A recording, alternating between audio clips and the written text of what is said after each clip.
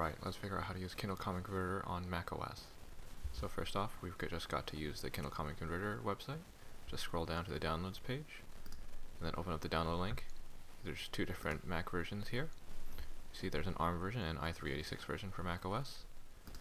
Remember, you need the ARM version if you have a recent Mac with Apple Silicon M1 chip or later, macOS 14 Sonoma or later. And you need the i386 version if you have an Intel chip that's older, with macOS 12 Monterey or later. These are pretty good requirements, but in case you have a really old Mac that's not supported, you'll have to use OpenCore Legacy Patcher. OpenCore Legacy Patcher, just go to the supported models. If you look at the support models, it looks pretty simple to install macOS Monterey on things as old as Macs from 2012 and later.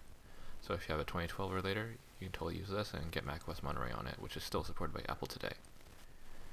But if you want to get a newer model, then you can always just get a M1 and M2 Mac Mini from Costco, brand new, $4.99, pretty cheap.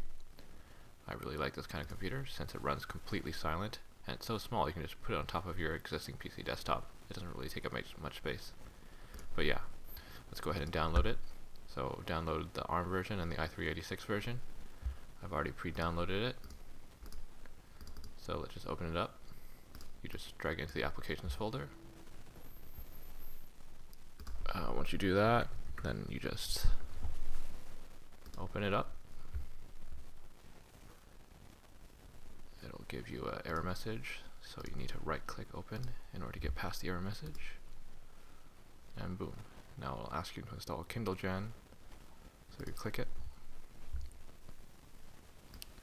It'll say to install Kindle Previewer. So yeah, I've already downloaded Kindle Previewer, so I'll run it.